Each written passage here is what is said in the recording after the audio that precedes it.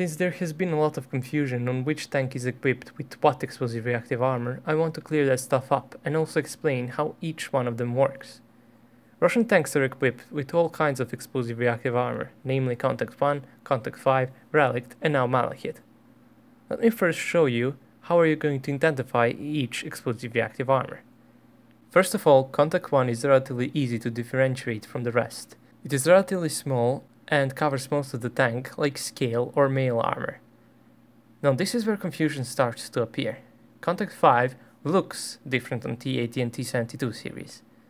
On T80U and its variants, the ERA panels are separated from each other with 20mm steel plate and can be easily seen. On the turret, they are angled from 50 to 55 degrees, and there is a steel plate behind the ERA plates. Meanwhile, on T72 and T90 tanks, the ERA panels are not visible, and you can easily spot rivets all over the upper front plate. On the turret, the plates are angled at 68 degrees, and because of that, they don't require a steel plate behind them, which is placed on T80U to compensate for the angle.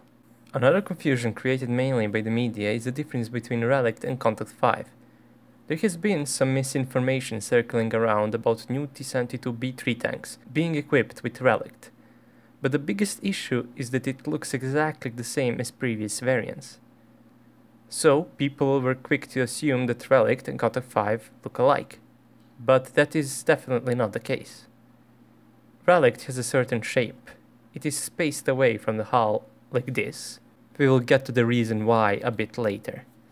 And you can clearly see all explosive reactive armor blocks, unlike Contact 5 on T72 and T90 tanks. On the turret, Relict blocks are always connected with each other, while Contact 5 blocks are separated on T72. The difference can be seen on T72 Rogatka from 2006, which was equipped with Relict. We can see how Relict looks like on T90M and compare it to Contact 5 on T90A tank.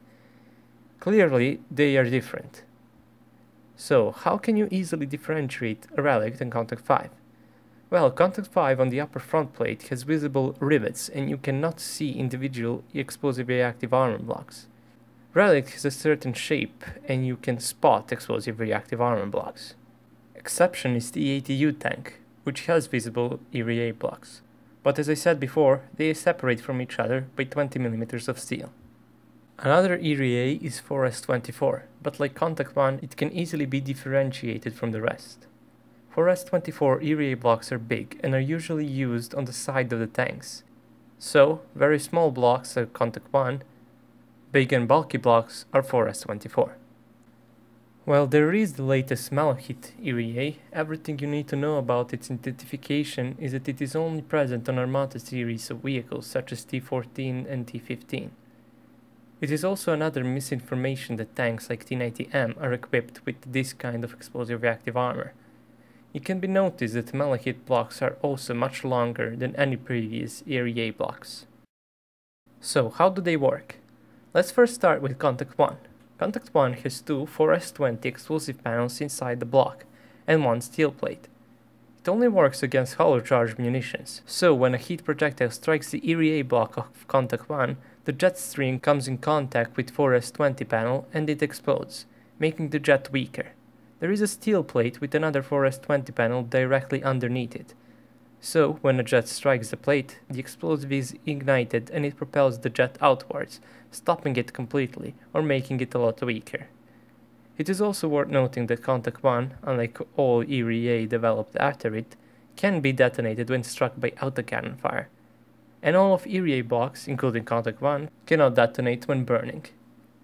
Next up is Contact 5. Unlike Contact 1, which was pretty useless against APV-SDS projectiles, Contact 5 got that fixed.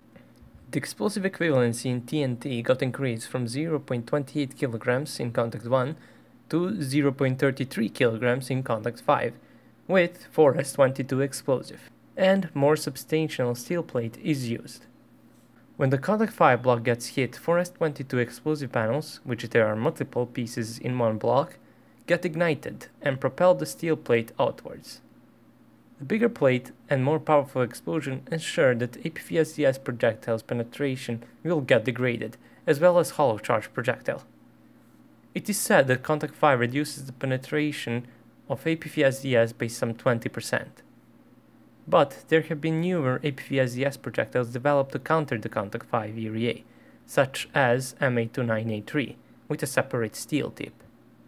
That is why Relict was developed. Remember how I said Relict blocks are spaced away from the hull? Well, that is because there are two steel plates in play now, one above and one beneath the explosive panel. In this case, 4S23, which is developed to be more sensitive to more modern APV-SDS and tandem-shaped heat designed to beat older ERA.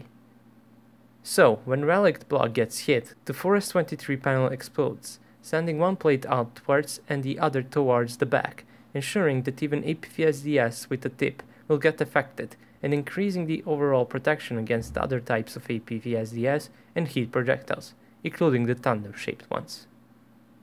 The 4S24 blocks use, of course, the 4S24 explosive panels. They don't have any actual name.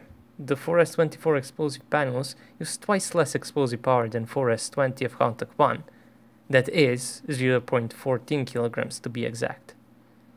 There are multiple explosive panels and plates inside the 4S24 block, positioned at certain angles to work like a mixture between ERA and non-explosive reactive armor, and with certain fillers between panels, possibly to ensure the detonation of the entire block when it's struck.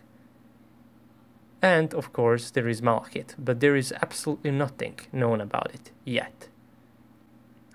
I also want to note that you shouldn't confuse any of the previously mentioned explosive reactive armors with the experimental ones, such as the Cactus used in Black Eagle project. And that is it. I hope this video helped you understand the ERA of Russian tanks, and that you can now, without much trouble, know which one is which when you see a tank equipped with explosive reactive armor. If you like my channel and the content I make, please consider supporting my channel on Patreon. And if you have some questions or just want to chat, join my Discord server, and I will see you all in the next video. Have a nice day.